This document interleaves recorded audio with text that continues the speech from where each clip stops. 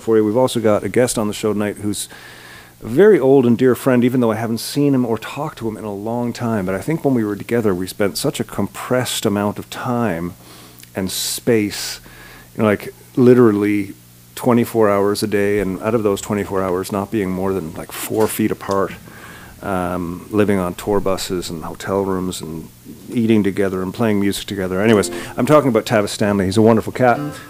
He's been down in Las Vegas, and I caught up with him this week, and we had a great chat, and you're going to hear all about it. In the meantime, we're going to play you some tunes. Children waiting for the day they feel good. Happy birthday, happy birthday. Made to feel the way that every child should. Sit and listen, sit and listen. Went to school and I was very nervous. No one knew me, no one knew me.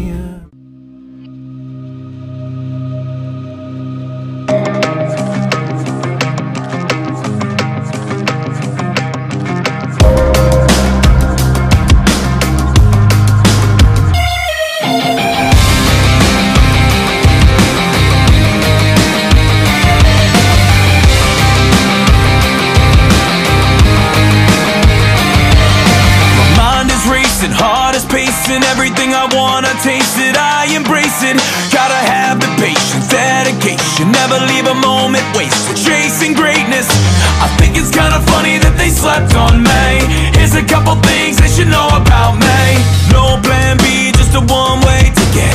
This is what it takes, that's the difference. I've been waiting for this all my life. It's my time, I never hesitate. I take down, stand my ground. Look at all the valleys that I made it through. You're looking at somebody with too much to lose. The sacrifice is made every day. It's the price I pay. This is what it takes on the prize, yeah, this is what it takes.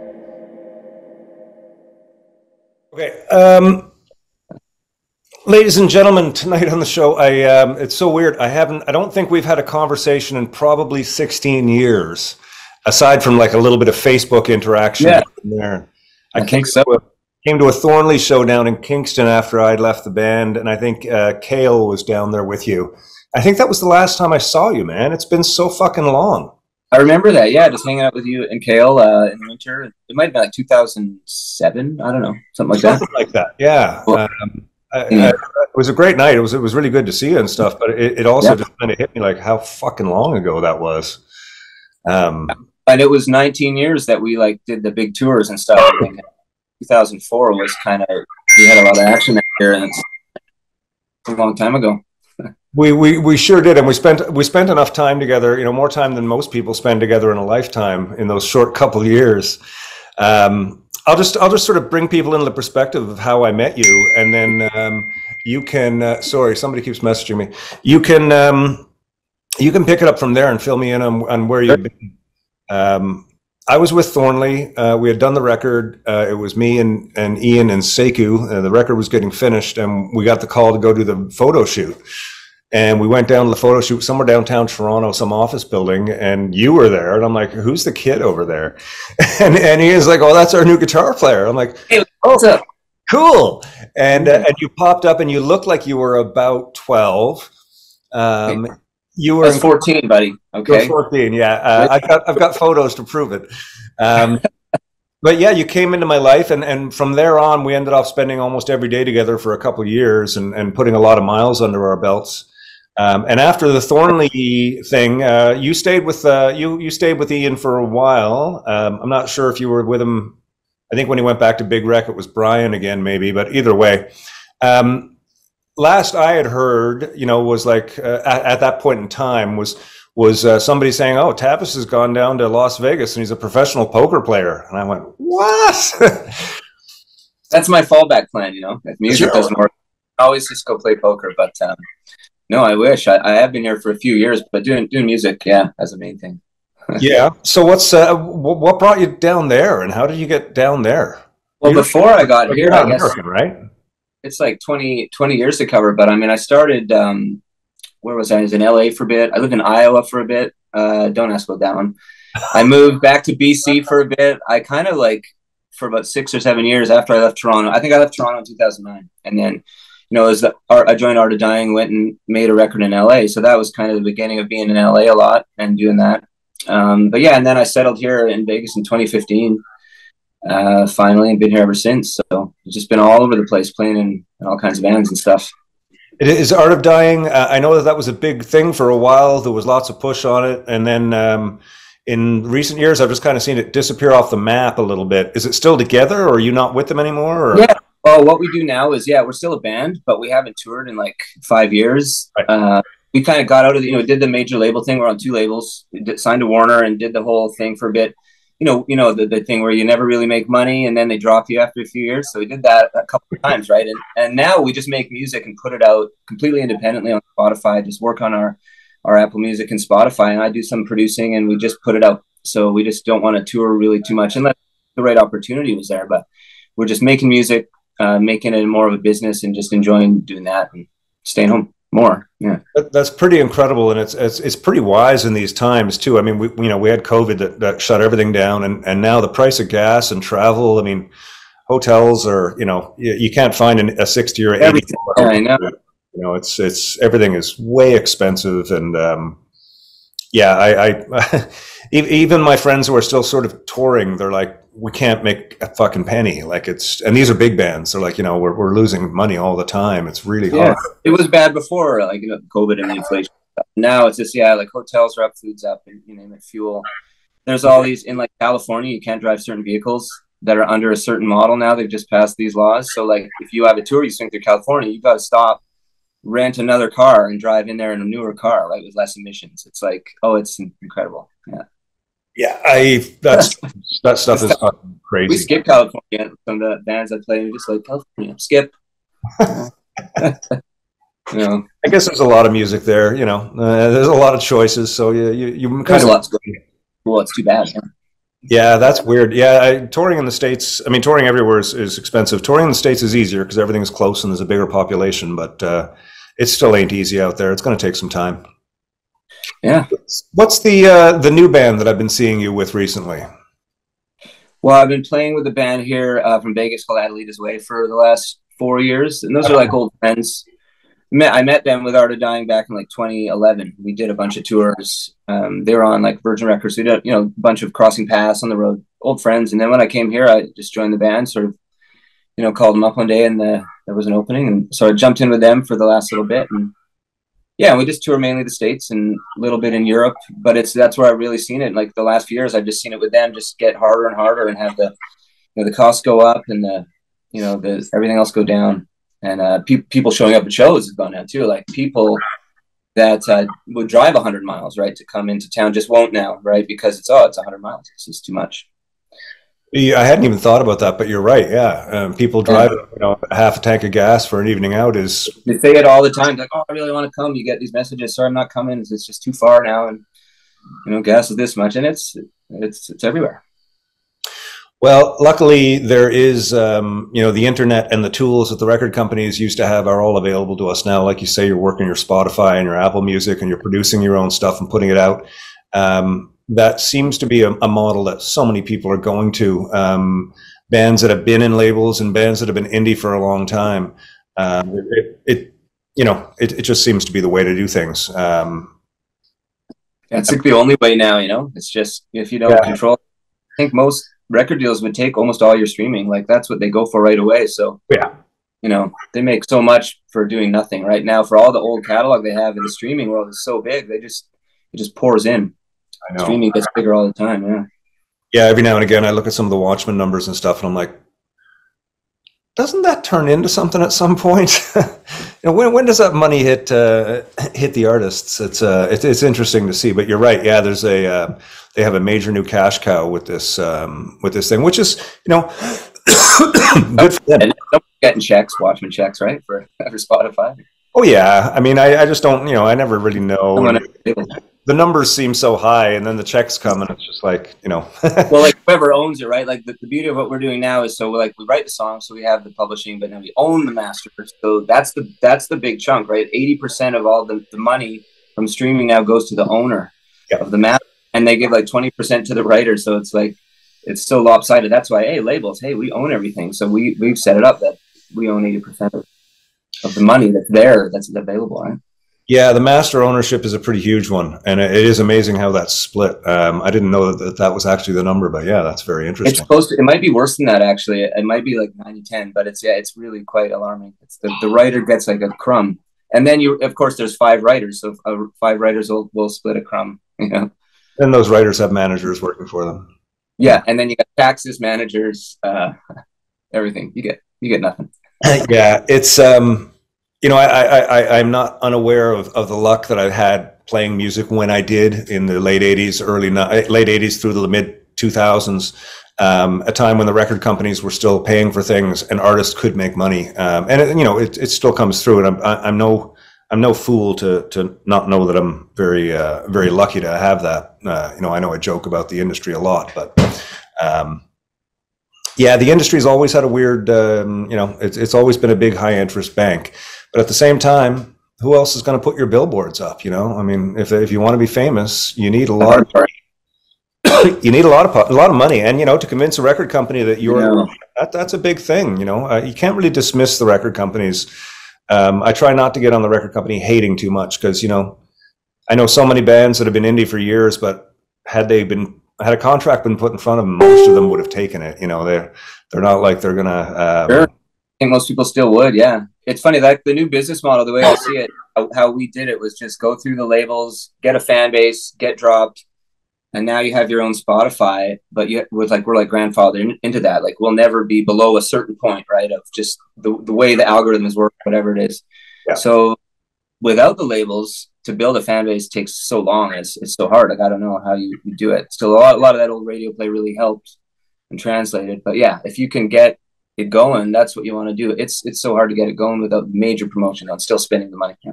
It is. Yeah. You either need a massive amount of people who are interested or a small amount of people who are fucking fanatical, or both. Or both is an ideal.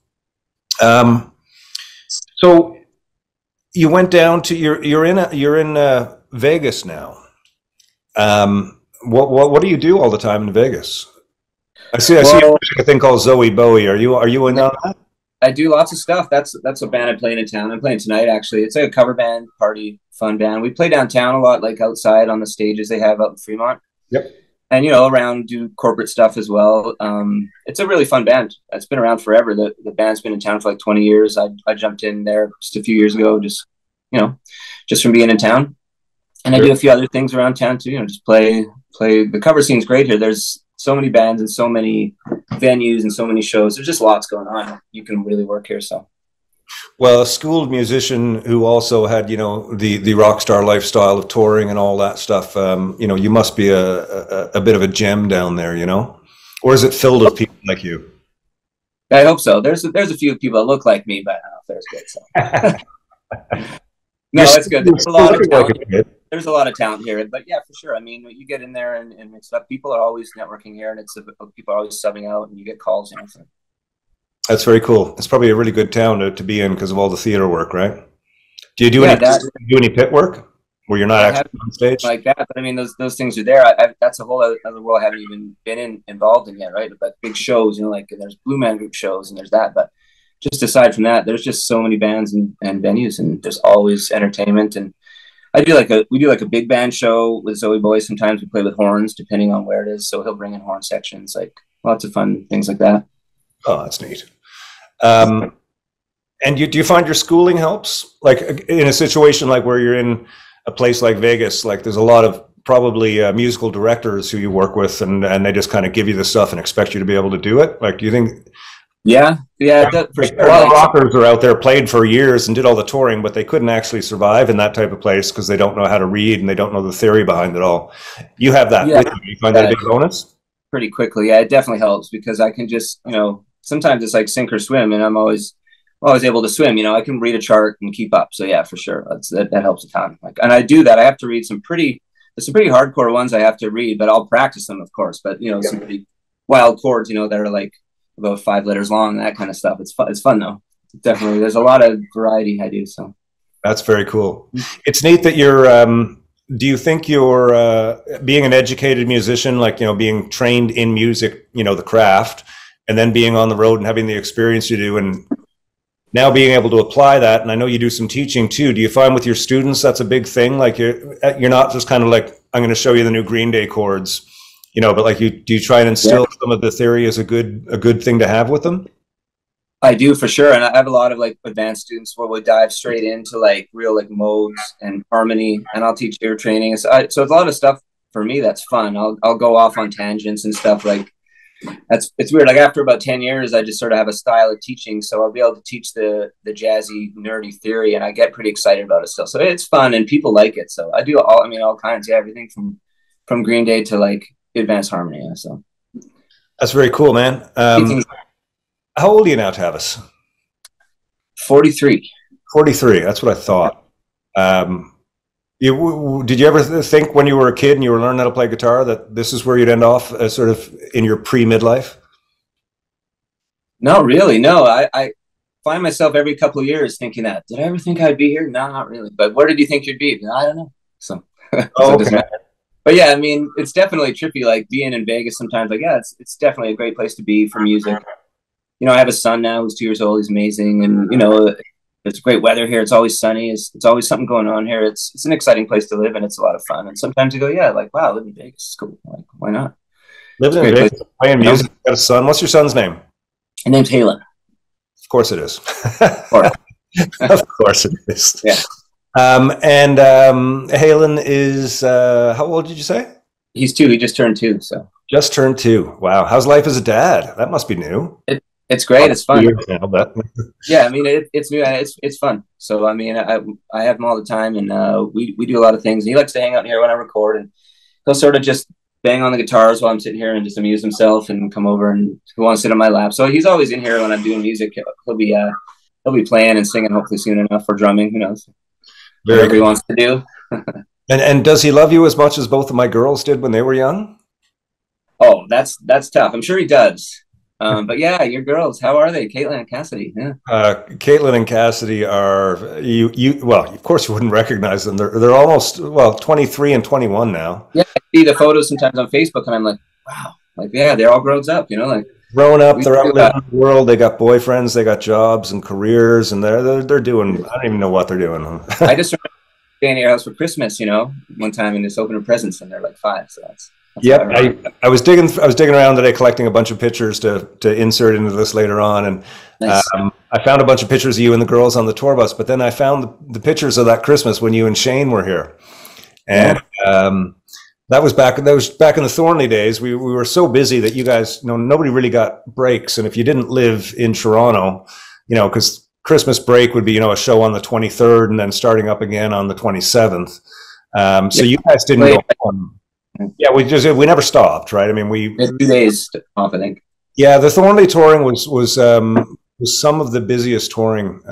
Just the way we traveled too, you know, like when we were in the States, waking up at 4 a.m. to go get a flight for a noon radio show, and then another flight to another show that night, and like we used to do that twice a week for like 3 months straight. We just it was so hard. It was nonstop. But I found a bunch of pictures of you and the girl, and then that Christmas time, because Shane was living in New Brunswick and your parents were all out in Alberta, right? No, BC. BC, yeah. Yeah. So you and Shane came up here for Christmas, and I got some great photos from that. Do you ever see Shane or speak with him? I haven't, outside of, you know, just some social media here and there over the years. But yeah, he looks good. Yeah. He looks exactly the same. Everyone looks good. He does. How about the rest of the gang? You ever see or hear from anybody? I talked to Ian a few times over the years. Last time I called him when Brian passed a couple of years ago, and I called him then, of course. And yeah, I text here and there, but yeah, not as much as I'd like to. But I never even get up to Canada. Like I'm never there. I'm more like down here. I've lost touch with a few people in Toronto, but man, I'm due for a visit up there. I miss everybody. For sure. Well, I'm sure there's a big amount of you did the Orbit Room for a while after too, didn't you? Were you in on that? Yeah, we did that for like 5 years. That was kind of like the mid 2000s, like legacy party scene there. We kind of started that. Yeah, because it's still sort of going on. Who was in the band with you then? That was you and. So it was me and Eric right, from Thornley, and then Kale was there a lot of the time. We had 3 or 4 bass players. Brady and actually Dave McMillan played in the band all the time before he was in Big Wreck, and then Chris Cadell, of course, who's in Big Wreck again. So it was basically Big Wreck and Thornley. It was the band, and then Ian was there every night too, and on stage every night with us too. So.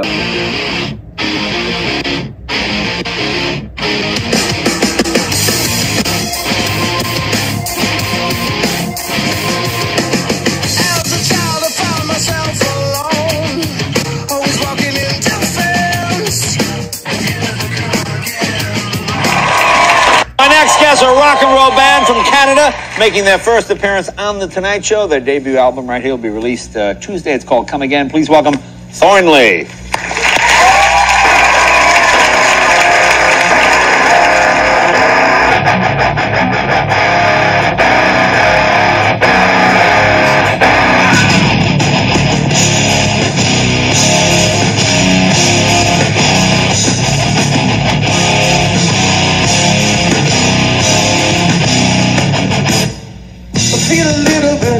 Of Santa, then again we've all been there before. The return see lost cars come. The Thornley days. What's your memory of the blur? I don't know. It was a bit of a blur, right? That year 2004 was. I remember walking around with you everywhere and going out for lunch and shopping, and then just playing the shows. Like I said, flying out all the time. Just kind of always doing something. We're so busy back in those. Always something to do. Acoustic performances and this and then up early, like you said, it was really busy. I just remember having a ton of fun. I feel like it was a magical time. When I think about it, I can sort of remember like smells and things like, oh, I remember that smell that day in that room, or like wherever it's just little things like little patios we played on at radio stations. But yeah, every day was really special for me back then because I was like 24. I was just like, my mind was blown like daily. So yeah, I mean, you were like even new to sort of sushi and stuff. Yeah. In Toronto, we'd be ordering stuff, and you're like, "What are we ordering? I don't even know what I'll try." What's that? I'd never even had edamame before. Exactly. It was an equally. I mean, even though I was a couple of years older than you, it was because I'd come off of I don't know how many decades of Watchmen touring at that time. At least one and a bit. And I remember I did the last Watchmen show on New Year's Eve in Buffalo, and then the first Thornley show I think was the 3rd of January. Like I took no break between bands; I just kept going. Yeah, that was before we were even called Thornley. I think we still didn't have a name at that point. But it was a totally magical time. I mean, we were surrounded by such great people. We got to meet, some of the managers and agents we worked with, and the A&R people in the States, just brilliant people that had worked with all of our idols. We had so much respect for them, and we were also so young and stupid and eager and being. Remember seeing like all the Storm Thorgerson pictures in New York that day? We got to like pick them all, and like Storm did a bunch of things. There's like 12 of them. I remember seeing that, like picking the album covers. Yeah, you're right. And this guy who'd done like all of our favorite album covers. Who's that? Oh, Pink Floyd. Yeah, I thought it was pretty rad. And the massive amount of talent that we had. The 4 of us as a group was pretty astounding. I remember being, coming off stage sometimes just almost wanting to collapse. Like keeping up with everybody took everything out of me. Every night, it was just like, and then when we started doing those shows in the States with Seven Dust and all those really heavy bands, heavy, high energy bands, it got us to get that going too. It was such an aggressive ball of fun, I know. I remember seeing Seven Dust for the first time on one of those first tours and going, holy crap, that's what we got to do. We got to be like them. They're running all over the place. So I remember the next day I asked Meat to put picks all over my guitar so I could walk out and I could flick them out all over the place. I had my guitar plastered in picks just like Seven Dust. Like, that's what we got to do. This is the show. Got to spin around. Got to jump. They blew me away the first time. Yeah, Seven Dust really, really turned my head the first time I saw them. It was. Yeah, me too. I think it was a show that we did. He loved it. Yeah, I told him 8 years later. I met LJ and told him that reminder. He's like, "Wow, that's awesome." It's like I said, you guys, that was the inspiration. That's how you do it. It was huge.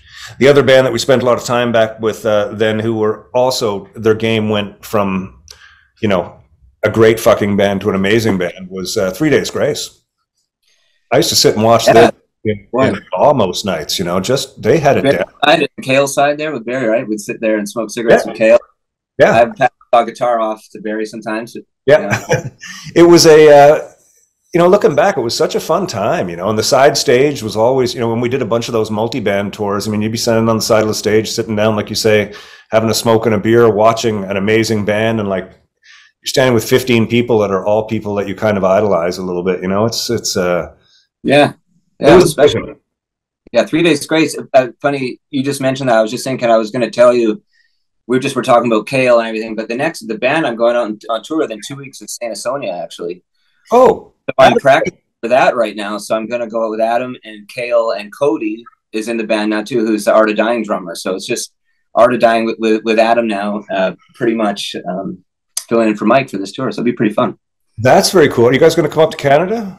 Not on this run, but I'm just doing this run right now, and we'll just go from there. But the band is planning a whole, you know, single and release and more stuff. So see what happens. But, well, if you make it up this way and you come to Peterborough, because Kale's from Peterborough, so, or Kale and yeah, so yeah, they live there. They just played Peterborough months ago. But if you come up this way, you got a place to stay, and I'm sure the girls would get a real kick out of seeing you. Cool. No, yeah, it'd be great to see you. I have to hang out. I'm sure eventually we'll see what happens. I might do some more shows in the future, but yeah, right now we're doing a big US tour with Skillet and Theory. Oh, nice. So those guys. Wow. So you're still rocking out and having a ball, eh? Yeah. Keeping busy. Yeah, it's good. That's pretty incredible. What's your favorite Thornley memory? Oh man. I don't know, maybe like Jay Leno's a pretty good one. Like that whole trip was great, you know, like flying to LA, being told you're going on Jay Leno, and you're like 24 years old. Oh, this is cool. You get picked up, like you're in a limo, you're going shopping. You know, you get some clothes, you get taken out to dinner. People are just buying you stuff. This is great. I'm going on Jay Leno tomorrow. So the whole thing with that, again, that we talk about magical, that was just like, I'm sure you felt it too. That was cool, right? Like going and doing. I felt it totally cool, and that was the day. That was the day that I got my first endorsed PV bass. It was at the hotel when we showed up. That's right. Custom 5-string blonde. Yeah, that's right. I played it on the Tonight Show that night. That couple days was wild. Yeah. And then, so I got the PVs going there. That was great. Yeah. What was the store we went to? Was it Nikki Sixx's clothing store we went to? And I think something like that. It's kind of like all the clothes is free for you guys, and we're like, holy fuck, and we stocked up. I don't think I took enough. I think I was pretty modest. I could use more. I don't know. No, we got some good stuff. That was fun. I remember getting back to the bus because Ian hadn't been with us for some reason, and I remember Ian poaching a bunch of the shirts that I had taken because we were the same size. Your blue shirt. The blue one, exactly, and I had the green one. He had the blue one, and it was like every now and again he couldn't wear them at the same time. Lots of conversations about that. And what's your weirdest Thornley memory? Oh man, weird one. It depends what you think weird is, though. What kind of weird? Probably a bunch I can never tell. Obviously, I don't know. You know what? I remember the first tour, like with Nickelback across Canada. That was pretty cool because we were going out with Chad every night. Like that was when I was fresh into the band, and all of a sudden you're out on tour, you know, with Chad Kruger, going all over town, going VIP, going to strip clubs or wherever we would go, and just like that was an eye opener too. It's like, okay, you know, I'm part of the entourage. That was the first tour. At a winter, I remember walking around like Regina or wherever. Every night was somewhere else. But I remember that. There was an orbit around Chad. You know, we'd walk into a room, there'd be like 100 people in a bar, and, you know, 5 of us would walk into a room, and we'd all go up to the bar together, and the whole 100 people would kind of circle around us, but slowly you'd get weeded off of Chad, and before you knew it, there'd be 4 of us standing like 10 feet away looking at Chad, just surrounded by people. Yeah, you get pushed out a little bit. Hey, yeah, bit by bit, and before you know it, everybody who's with Chad is away from him, you know. I got nothing but good things to say about Nickelback too. You know, they were so good to us. Every show was fantastic. They treated us just like it was amazing. Yeah, I can never say anything bad about them. Yeah, that was fun. Well, listen, Tavis, we're coming down to the last few minutes here. Thanks so much for sitting in and chatting with the band. So or chatting about the band, do you have a website now, or like what are you pushing and promoting? Is it Adelitas Way? Is it, or is it all of it? Yeah, it's all of it. I mean, artofdyingmusic.com, that's, you can find all that there. But, social media, just Facebook. And like, so we put out music with Art of Dying every like couple months. I just keep pumping songs out. So you'll just look for that. And I'm easy to find if you want to get a hold of me for Skype guitar lessons or for producing or anything. Tweet me or Facebook me. Excellent. Excellent. Tavis, man, this has been really good. I'm sorry it's taken so long. Your name comes up a lot around the house still. Oh, good. Glad to hear. I can actually, I do miss you. I wish I saw you more. I don't see much of anybody these days. You too. What's that? I miss you too. Yeah, thanks. I mean, yeah, no, I hope that at some point we get to see each other, but drop me a line. Keep in touch in the meantime, man. I'd like to stay better in touch with you. Sure, man. Yeah, absolutely. It's been great chatting. Yeah, thanks for having me. It's been really nice. Yeah, ladies and gentlemen, that was Tavis Stanley, rock god, guitar player extraordinaire, producer, singer, songwriter. He's everything. Tavis, thanks for taking the time to come on the show, man. We really appreciate it, and all the best with everything you got going on, okay?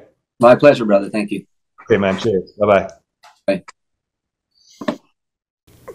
Hey, Steve Astafolo. I saw you guys like 10 to 15 times when you were in Thornley. Best memory was a road trip, Rolling Rock Town Fair. Yeah, Latrobe. That's right. Oh, God. Okay, I remember the Rochester, New York with Finger 11. My cousin came down to that show, too. Man, those were some hot, sweaty days. I tell you, I mean, we used to... we wore a lot of jeans and leather and wristbands and stuff. It was all the big rage. These big leather wristbands that were all sort of... You'd get off stage and you could wring these things out. Like every piece of clothes, like you'd take it off and it would be dripping. We're doing 4 o'clock in the afternoon sets on these festival circuits down in the States, and just day after day, and you're on the bus and your clothes is getting stinkier and you're waiting for the next time there's a laundromat. And oh man, what a mess. Like I say, a big messy ball of fun it was. Anyways, I want to thank Tavis Stanley for coming on the show, and Tavis, like I said, all the best. Sun goes down over Wichita Falls. I've seen the best and I've seen them all at days, and nothing more beautiful to see. You wring your hair, you drape your clothes, sunlight's your silhouette shape exposed. It's clear you're bringing out the best in me. Why you wanna waste your time with me? Why you wanna waste your time with me?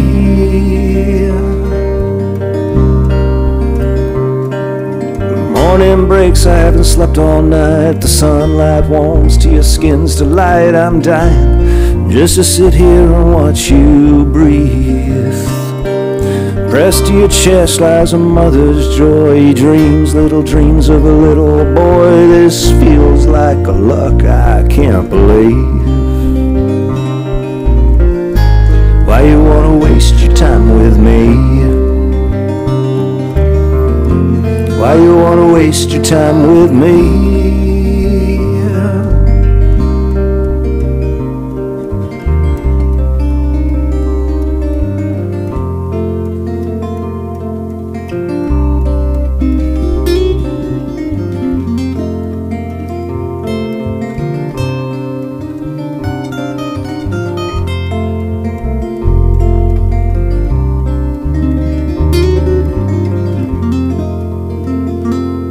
Well, it's been 10 years or maybe 12, and we've had some times it felt like hell, but you held your ground and you stayed strong and true for me. And the good times, they far outweigh the bad, and the happiness outweighs the sad. There's just one question here, and my friends agree. Why you wanna waste your time with me? Why you wanna waste your time with me?